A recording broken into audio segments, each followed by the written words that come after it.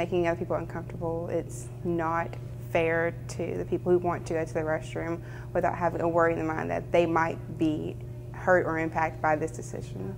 To go to a bathroom of a gender that's not there is just causing too much trouble.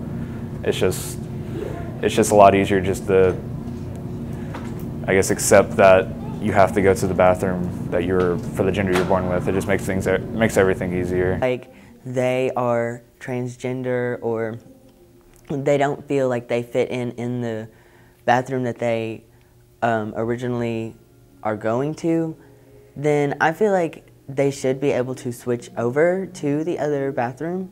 Guy wants to go in a girl's restroom and he's not even transgender. That's problems, just straight up problems, because like you don't know what they're gonna do. They might just want to just do something while they're in there, so that would be a problem. It's just like, do we let the needs of the many outweigh the needs of the few in this situation? Because like that could cause some serious problems.